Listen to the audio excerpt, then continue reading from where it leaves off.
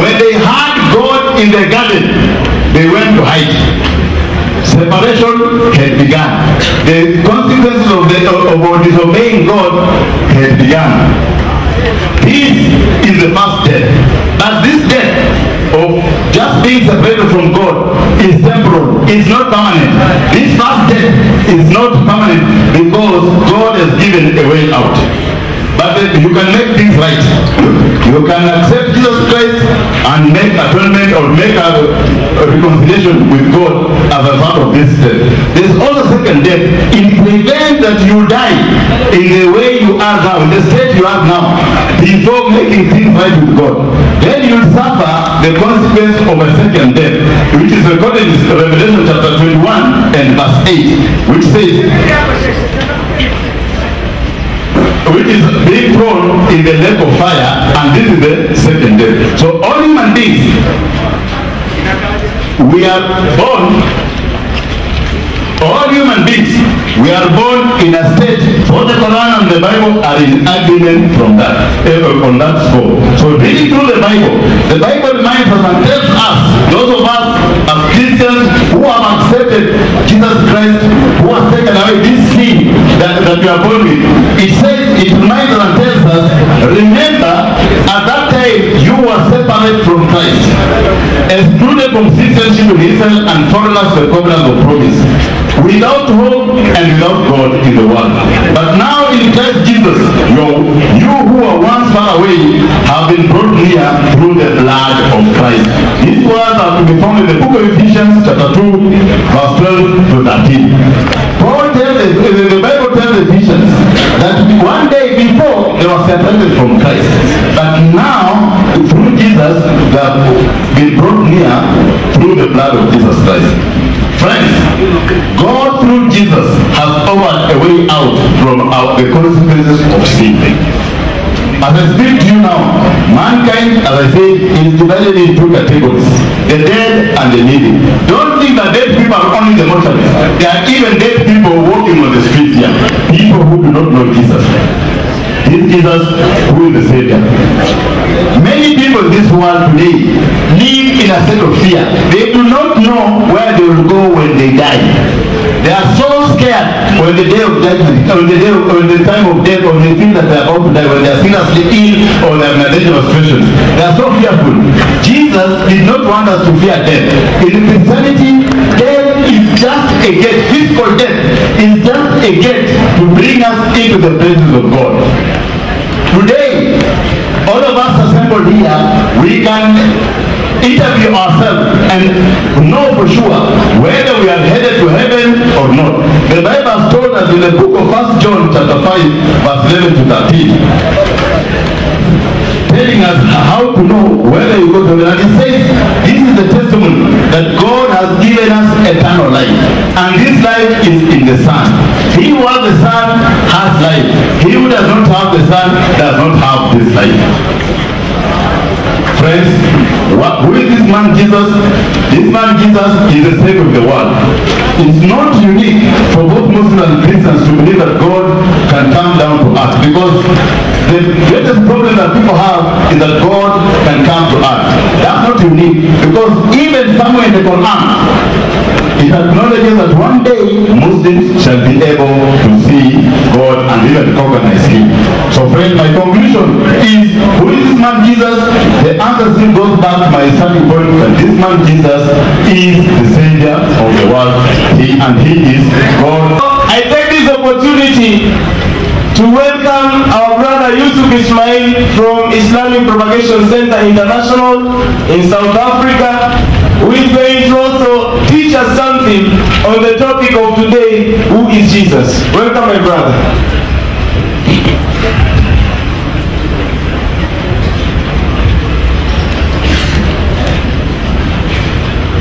Assalamu alaikum wa rahmatullahi wa barakatuh. You see, before I came and took the platform, I just wanted to get myself familiar with the dialect that we people generally speak, and so one of my brothers assisted me, and I think the word to use for good afternoon is Galam Wanaksan. Waharaba in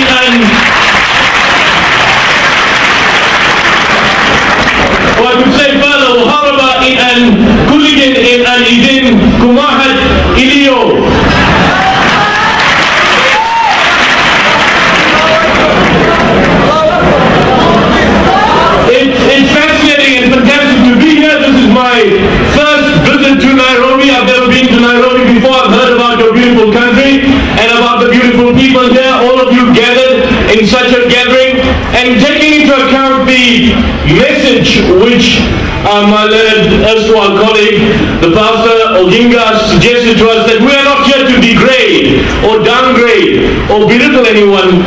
Fundamentally, we are here as individuals to establish the truth and in fact to find points of commonalities between people from different faiths. Alhamdulillah wa salatu wa salam ala rasulillah wa ala alihi wa sahbihi ajma'in. Amma ba'd, a'udhu billahi minash shaitanir rajim. Bismillahir rahmanir rahim. Rabbi shrah li sadri wa yassir li amri wahlul 'uqdatam min lisani yafqahu qawli. Sadaqallahu azim. When we talk about identifying Jesus, or who is Jesus, how do we speak about Jesus? Firstly, in a quick nutshell, I want to emphasize something which a learned scholar once mentioned when discussing the topic Christ in Islam. And he amplified this topic by saying that as a Muslim, we Muslims believe that Jesus Christ was one of the mightiest messengers of God. We believe that Jesus Christ was the Messiah. We believe that Jesus Christ gave life back to the dead by God's permission, bi-idhnillah, and that he healed those born blind and the lepers by God's permission, bi-idhnillah. And he concluded this particular discussion by saying that no Muslim can truly claim to be a Muslim if he does not believe in Jesus. Now, taking into account what the pastor previously stated, we as Muslims and Christians have much in common, and indeed, of course, there are significant variances between our particular perspectives. Theological differences, fundamental theological differences pertaining to the personality of Jesus. I would submit that the first point we would need to understand is, do we have the original words of Jesus today? The pastor, when he began, spoke about the name of Jesus, the title Jesus. If Jesus, or if Isa alayhi salam were here today, he would not respond to the name Jesus, because the name is a development. It's an anglicized form of the Greek word Yusuf, or Esau, or Yeshua in the classical Hebrew. So he never heard the term Jesus. According to the Catholic Bible, the one that was published in 1959, page 30, we are told that the language spoke by Jesus is Aramaic. Not Arabic, Aramaic. Not Greek, perhaps Hebrew. But that was a spoken language at Galilee during the time of Jesus. The Catholic Bible further goes on to say, no contemporary literary remains of this dialect. Aramaic remains. We cannot determine precisely the manner or the dialect in which he spoke. This means, therefore, that as it stands right now, we as individual humans, we as human beings, Muslims, Christians, Jews, we do not have the original words of Jesus. Do we have them? If one were to look at the New Testament, are those the original words of Jesus? You would find the passages contained in what we would call the Koine Greek. Jesus never spoke Greek. That was a development. He spoke Aramaic. So what we have in existence to us is a translation, and a translation which evolved in a particular context. I don't want to belabor the point too singularly, but just to conclude on that particular issue, when you look at the Greek New Testament, most biblical scholars give certain datings, they give certain times, they give certain periods in terms of which these particular writings had evolved. Most scholars would subscribe to what they would call Markan priority, where they would say that Mark would be the first of all the Gospels, and John would be the last of Gospels. Mark was approximately written in the year 60 AD. Matthew was written in the year 100 AD. Luke was written in the year 75 AD, and John, the last Gospel, was written in approximately the year 110 AD. I think you were fine where you were standing, that's fine, the position was fine. So what we could find is that all these particular writings occurred 60, 70, 80, even 110 years perhaps after the birth of Jesus. Most of the authors who were supposedly Probably the authors of these books were long dead. John of Zebedee, or John, for example. Mark was the earliest gospel. Mark was not one of the disciples of Jesus.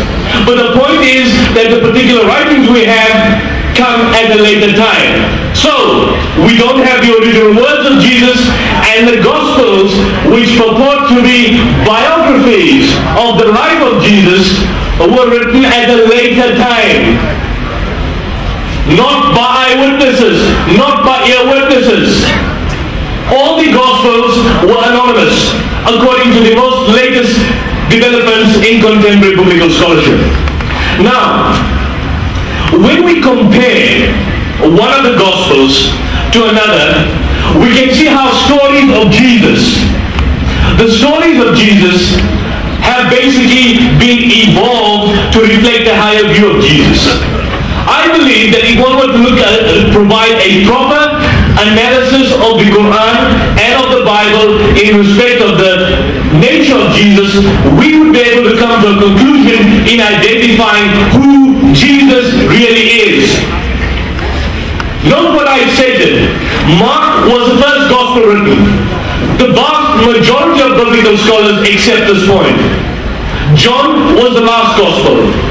What these scholars point out, that when you compare, for example, Mark to Matthew, you can see that the gospel changes the account, the individual reports, to raise the view of Jesus. You, for example, have a passage about Jesus in Mark, a particular story, and that same passage would be repeated in Matthew, but in Matthew's account there'd be later additions. For example, to have people calling Jesus Lord. If you look at the Gospel of Mark chapter 9 verse 5, when Jesus was transfigured, you know the transfiguration, in Mark Peter calls him Rabbi, but in Matthew, same story, Peter calls him Lord. So you can see the development. To have Jesus, for example, referring to himself as Lord. If you look at one account in Mark chapter 13 verse 35, when Jesus directed his disciples to wait and watch for his return, in Mark he calls himself the master of the house, but in Matthew Jesus called himself your Lord. Same story, but Matthew has changed the particular words, evolved the concept of Jesus. Passages where Jesus is described as the Son of God. For example, in Mark chapter 8 verse 27 to 29, at a place called Caesarea Philippi, Jesus asked Peter, who do you think I am? In Mark's Gospel, Peter says, you are the Messiah. But in Matthew's Gospel, Peter says, you are the Messiah, the Son of the living God. So can you see what's happening here? There's an improvement. Same story, but as you go from one gospel to the next, is an improvement. To have Jesus, for example, referring to God as his Father. In Mark, he says, whoever does the will of God is my mother, my brother and sister. But in Matthew, he says, whoever does the will of my Father in heaven is my mother, brother and sister. So he personalizes the relationship with God. In Mark, for example, he called God God. But in Matthew, he called God his Father. To have people pray to Jesus. Look at the incident when Jesus was asleep in a boat. The storm occurred. The boat was rocked. In Mark's Gospel, the disciples wake Jesus up. They say, Teacher, teacher, don't you care we are about to drown? In Mark's Gospel. But in Matthew's Gospel, same passage, same story, but there's a change. There they say, Lord, save us, we are perishing. So you can see that a rebuke in Mark's Gospel was changed to a prayer. So comparing Mark to Matthew in this way and the other Gospels, we can see how Matthew, or the author of Matthew, has reworked the material to bring out later Christian teachings. And this can be found pronounced more further. In John's Gospel, you see the passage where Jesus says, I am the light of the world. I am the resurrection of the life. I am the way, the truth, and the life. I am the Father of one. Whoever has seen me has seen the Father. Now if Jesus said those things, then how come the other Gospels don't record them? And the reason they did not record them is because they did not say these things. That's why you see John recorded them, because this was part of a later story that evolved about Jesus, and he was particularly preaching, or whoever the author was, writing for a particular community.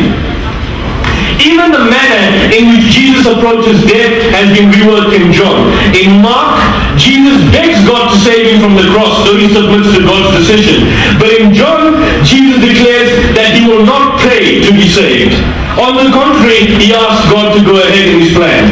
So what you can find in these modifications and these developments, what scholars would tell us today, is that the Gospels were not historical accounts about the life of Jesus, but they were apologetic motifs to prove a particular point of Jesus, a particular idea of Jesus, and this idea developed, as you can see when we notice the modifications and we compare it to the later one. If we can compare Mark with his predecessor, what would be known as a mysterious cube, then we could see that even Mark modified the story.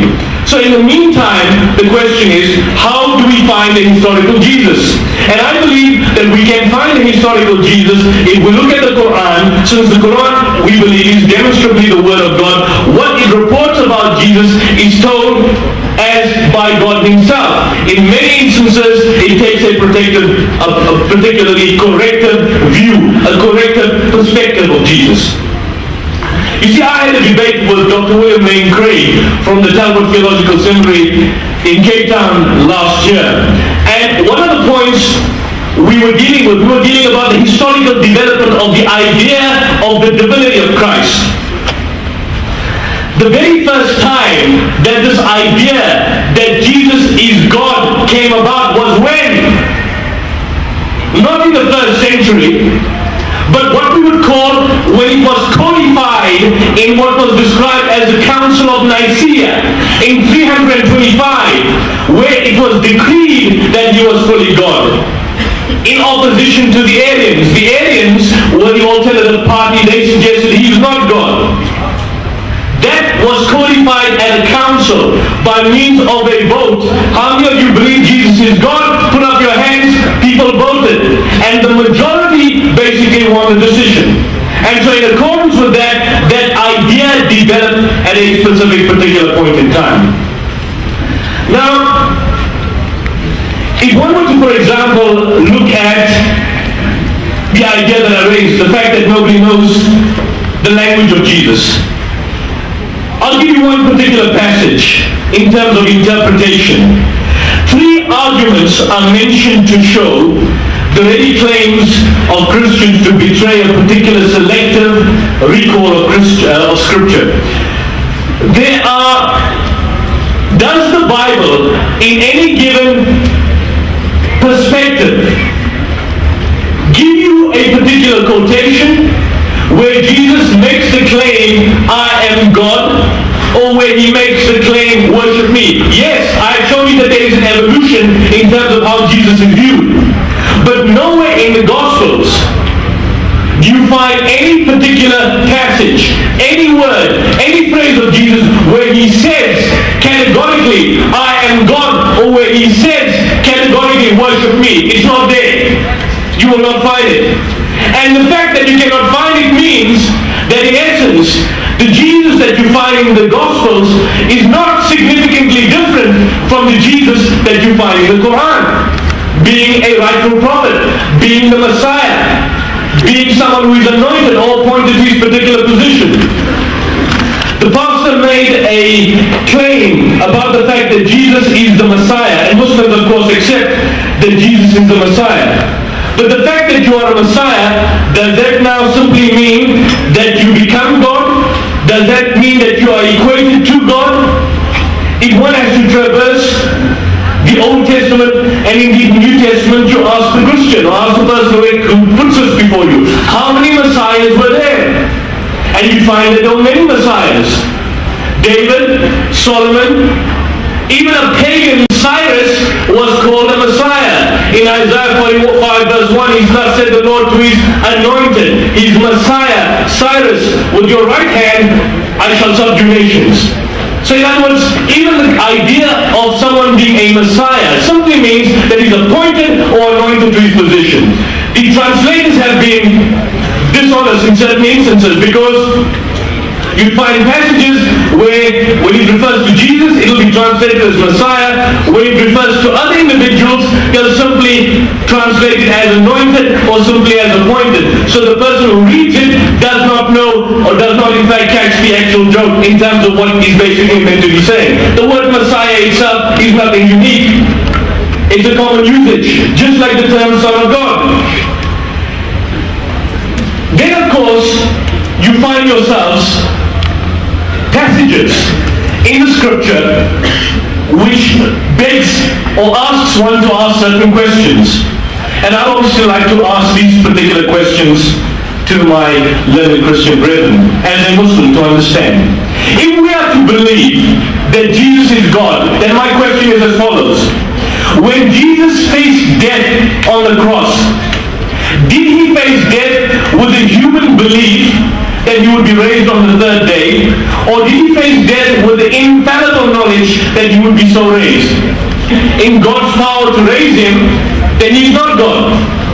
But if he faced death with the infallible divine knowledge that he would be raised, then he would not be taking any risk on his part, because he said, look, I know I am God. What risk is there? I'm going to be raised. I will raise myself. What about the issue of the fig tree? In Mark chapter 11 verse 12 to 14, you read the passage of Jesus on the fig tree. Jesus was hungry, we are told. Seeing in the distance a fig tree in leaf, he found nothing on it had any fruit. And when he reached it, he found nothing but leaves, because it was not the season for figs. So Jesus, we are told, according to the Christian belief, is God, but he was not aware of the particular seasons. And then he says, may no one eat fruit from you again. Now the point I want to ask from this particular passage is the following. Let's assume that Jesus cursed a fig tree, and it was a miracle. And his miracles, they say, are performed by the divine nature. Okay, so the divine Jesus cursed the tree. But why? Why ruin a fig tree which in Mark's view was a perfectly good tree? Because come fig season, the tree would have good fruit. The reason for that was because Jesus, the human Jesus, made a mistake. Jesus thought that there was figs, he went there were no figs. The human Jesus made a mistake. But then the question is, why did the divine Jesus act upon the mistake of the human Jesus? Does the human mind in Jesus guide the divine nature in him? Actually, there's no warrant for that. Some would say, for example,